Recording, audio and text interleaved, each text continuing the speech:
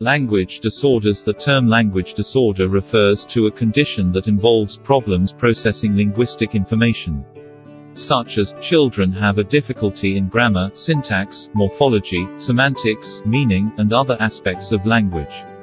There are some language disorders as follows. Number 1 is receptive language disorders. It can be acquired or developmental.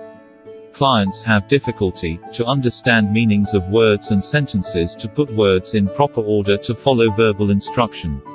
Number 2 is expressive language disorders. It can also be acquired or developmental disorder.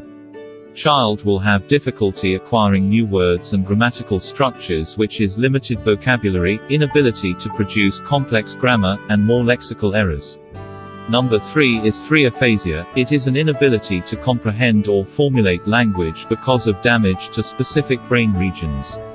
Number 4 is dyslexia. It is also known as reading disorder, is characterized by trouble with reading despite normal intelligence.